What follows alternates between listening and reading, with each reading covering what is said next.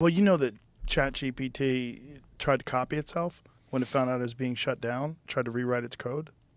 I'm not sure what this is. What is this? You weren't aware of that? No. Fairly recently. Jamie will pull it up. We talked about it the other day. It was shocking when it was under the impression that it was going to become obsolete. They were going to have a new version of it, and it would be shut down. It tried copying its code, and it tried rewriting its code, like unprompted. Yeah, I mean, it depends on what goal you give it. I mean, there are all these weird examples of this. What is this? So pull up the headline. AI fights back. The story of ChatGPT attempting to copy itself. So this was 6 days ago.